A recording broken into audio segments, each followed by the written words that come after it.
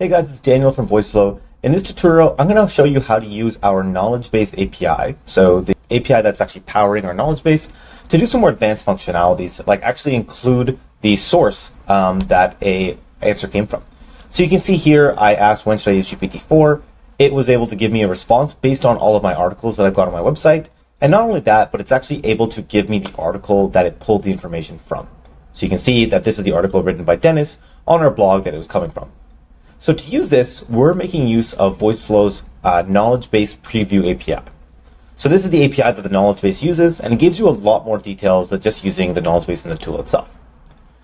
So in our project, you can see that here we've got our knowledge base. So our knowledge base has got all the articles from our website. You can add articles just using the functions here. And in the actual tool itself, we're using the capture step here to capture a user's question and just save it into this last utterance variable.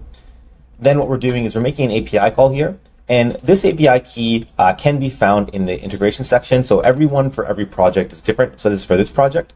So once you go into the API section here, you can use any of these. They're all the same API key. Just copy it, and then you can use that in the call.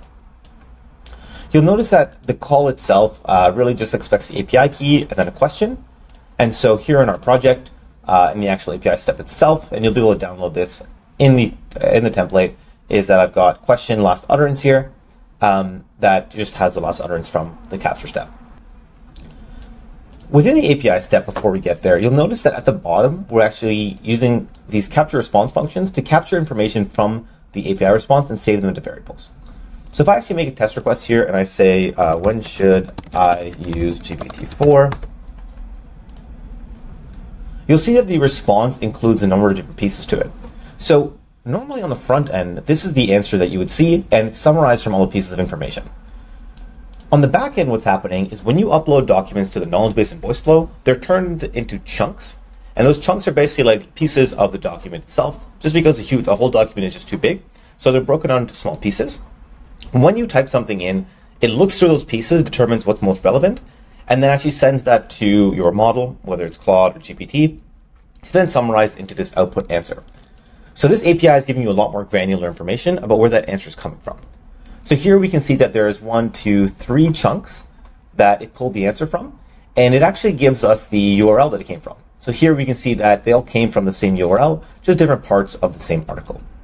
So now in Voiceflow, we're actually going to go and save those 2 variables. So the entire API response is captured in response already. So we'll say response.output. We want to save a big chunk of it into content. We'll save the first chunk, the source name, so the URL, into source name, type into type, and so on. From there, in the JavaScript step, what we're looking at is we're saying if content is 0, then you're going to want to take a different path. And so then we're using our logic step here to say, cool, if content is 0, we're going to go down this path here. If answer found, it's going to go down this path. So this means that if a no answer is found, then in the response AI step, we're just going to use a general AI model to answer a user's question. So this is almost like a default. You don't really need this, but we just put this here just in case we don't have the answer to the question.